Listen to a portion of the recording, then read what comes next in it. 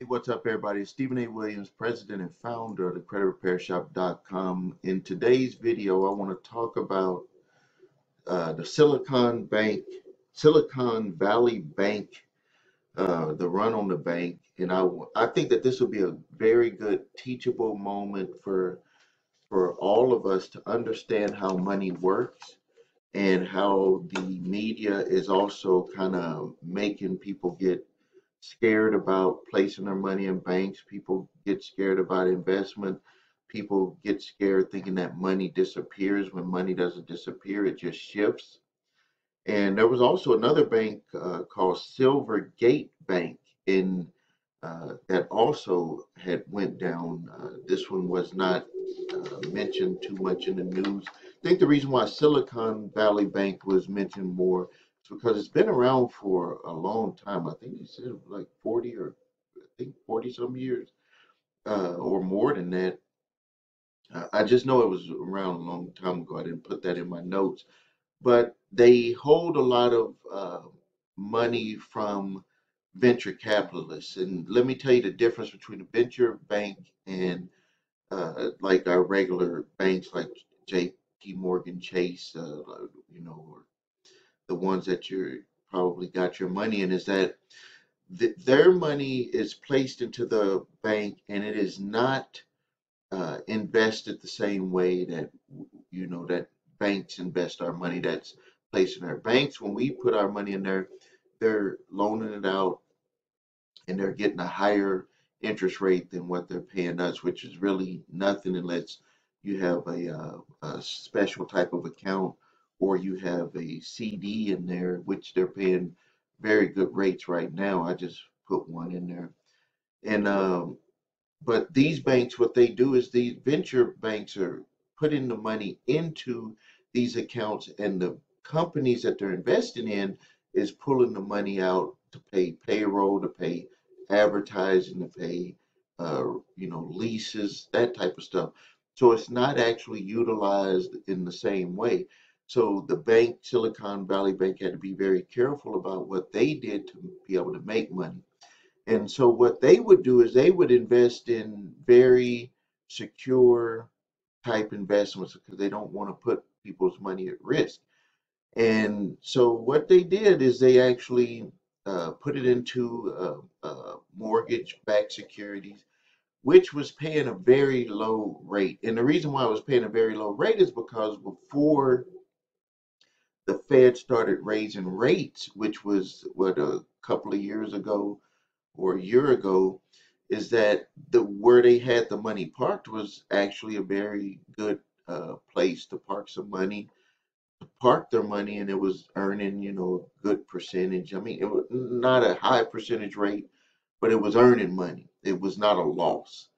But now that rates are up, uh, that return is not going to be, worth anything if people were doing what they're doing right now. So let's talk about what's happening right now.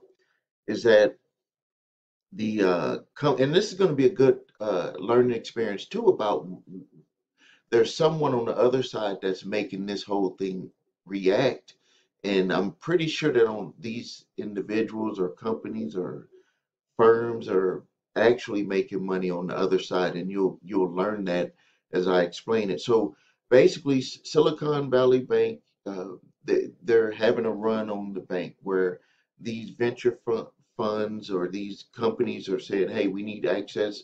We need our money. We need to pay our bills. We need to do whatever. We want to make sure that our money is safe for when we need to use it."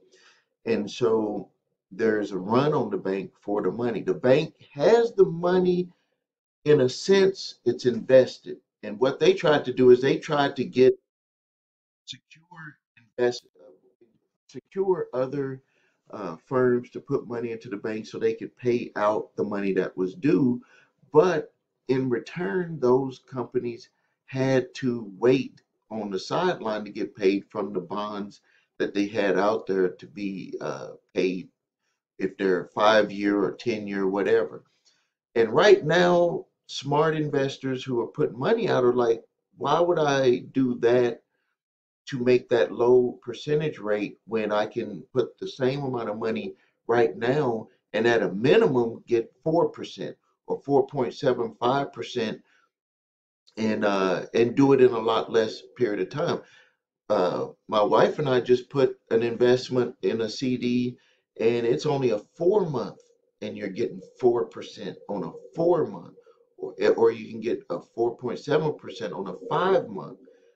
They're paying huge percentages, and why would you put it away for a year or 5 years or 10 years and get 1% or 2% when you right now you can do it for a lower time frame and get more. So that's what they're up against, is that no one was willing to give them the money to be the bridge for them to pay the businesses that was making a run on the bank. Now no one was willing to get in line to do that. So what they're having to do right now is they're having to sell those bonds. So this gets into the flip side of who's making money. So if Silicon Bank has to pay its uh, depositors the money, and the way that they have to do it is they have to sell the bonds that are out there. They're going to lose money when they sell those bonds. So who is going to make money when they sell those bonds? The bond providers. When you sell it early, you're going to have to pay a fee. So you're going to, number one, lose when you pull out the money. So and there's a certain percentage that you're going to have to pay. So to clarify, they have the money is invested. But if they pull the money out, they're going to have to pay a fee on pulling that money out. So just to make it simple, say you put $10,000 into a bond, and the bond is going to mature in 5 years. But they say if you take it out early, you're going to have to pay like a 10% fee or 15% fee.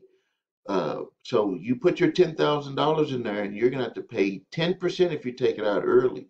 So that's where the dominoes start to fall. So they got billions of dollars put into these different bonds, and so if they're gonna have to take a 10% cut by taking that out, or 15%, you never know what they arranged. Maybe it's 20%. You never know what is arranged. That problem right there is what's going to make an issue when they start paying out to people, because they're actually losing 10, 15, or 20% on every bond that they have to sell. And you never know, it could even be worse. There's different types of packages that these companies will get into. So who is making money on the flip side? You never know if a company uh, is on the flip side of those bonds to make them have to sell out on those bonds so they could utilize that money that they're making on that percentage to put into this higher rate. And there were several emails that went out from venture firms that said, we advise you to take your money out of this bank. That's what they said. Even though the bank was paying out, on the bonds that were on the accounts where people were asking for money, they were paying those people. People were paying them. They might have to pay them a little bit later. They were probably trying to see, which ones were gonna end up paying a lower fee on, or probably trying to negotiate on those. But regardless, the word got out, and some of the venture capital firms that had money in there were sending out emails to companies that they invested in, and they were saying, we advise you to get your money out of there. And that's what made the run on the bank. So with them having to run on the bank, they're going to have to start cashing out more of the bonds that they had on hold, that they had invested in, and that they're going to start losing more of the fees. So who is on the other side of those that are getting those fees? Because if they take the money out early, those bonds that they had invested in, they're going to get to keep that fee that off of that money. They're going to give them their money back, but they're going to get to keep that fee. That's where that loss is. So who is on the other side of that making money? So it's like people think that money disappeared. The news make it look like the money is disappearing, when all it is, all that's happening is that the bonds that they're invested in is taking their fee. They're not getting the money back plus the interest that they had made on that investment. They're not going to get it because they're calling that earlier than what was negotiated when they signed for those bonds. So just so you understand, the money was there. If let's just say this, if everyone said, okay, we're going to just sit and wait, and as we need money, we're going to take money as we need it. We're not going to try to take all of our money and move it to another bank. They would have had all of everything would have been paid as normal. But because it was, starting to ramp up more and more and more, they started having an issue to where it was like, hey, we don't have the money in hand. We're gonna have to start selling those bonds, and that's gonna be trouble because we're gonna have to pay those percentages for cashing them in early. And there's an incentive for people who we used to be able to reach out to come in and kind of give us a bridge by giving us money. We're not going to be able to make that work right now because they can utilize that same cash right now and at minimum get 4% to 4.75% or even more, depending on the amount of money that they invest in, in a CD or some other type of vehicle. It's just paying too much for a lower period of time. So it was just going to be hard for them to be able to make that up. So I wanted to make you aware of that. So the lesson on this is that the money does not disappear and that you just need to pay attention in the way that you're investing your money. And people with a lot of money make mistakes also. So people with a lot of money make mistakes are no different than any of us. All you have to do is just pay attention to what you're doing, look at your investments, look at what you're going to invest in, and educate yourself, and you'll be able to make very good decisions. So if you need help with your credit, please visit us at thecreditrepairshop.com. Watch the video, what makes us different, so you can see my 8-point validation process and my two-phase settlement process. If you need your credit reports and scores, go to the website your3scores.com. Grab your TransUnion, Equifax, Experian credit reports and all three scores, and it'll give you all of the information that you need to be able to repair your credit. If you have debt collectors coming after you, grab my 3-pack of letters: the statute of limitations letter, debt validation letter, and cease and desist collection activities letter. The instructions are on that packet. I do ask for a donation when you download those. It helps me monetize the channel, but more important than that is that it can save you time, money, and frustration. Just think, if you had a debt collector coming after you for $1,000 and you were able to utilize one of those 3 letters to stop them right in their tracks, I think that it would be worth it. Thank you for your time. Please subscribe to the channel, post your questions and comments. This is Stephen A. Williams, President and Founder of thecreditrepairshop.com.